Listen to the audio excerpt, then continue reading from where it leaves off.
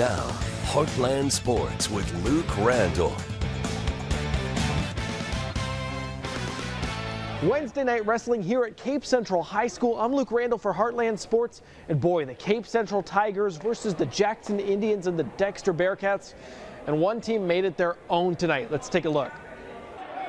Jackson High School, the Indians absolutely bulldozed the competition. An admirable effort by the Cape Central Tigers, but they're unable to stop the machine that is Jackson High School with all the depth, with all the experience and all the coaching.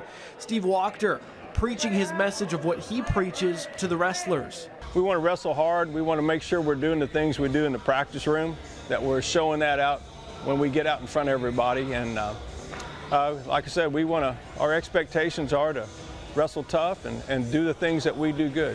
It has to be noted that this Cape Central team, it's young. It's a program that is growing and it's on an upward trajectory. Their head coach, Ryan Leisure, giving his thoughts on just the development of the team and what he's seen so far. We don't have right now, like some of our kids, like I said, we're very new. Like other teams, other places in the area, they have a lot of that tradition, a lot of big, nice tradition where they've been wrestling since they were 5 years old. Yeah. A lot of our kids are pretty new. They've been wrestling for maybe 2 years, 3 years. For Jackson, now they're hitting that middle stretch of the season where they have to lock in, and Wachter knows it.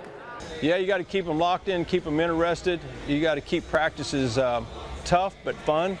And so it's a little challenge for our coaching staff and for me. And of course, all of this is building up. They're getting better, but we still have a big journey. We've got a couple level jumps to go before the state tournament. And for more coverage of athletics in the Heartland, make sure you visit KFVS12.com. At Cape Central High School, I'm Luke Randall for Heartland Sports.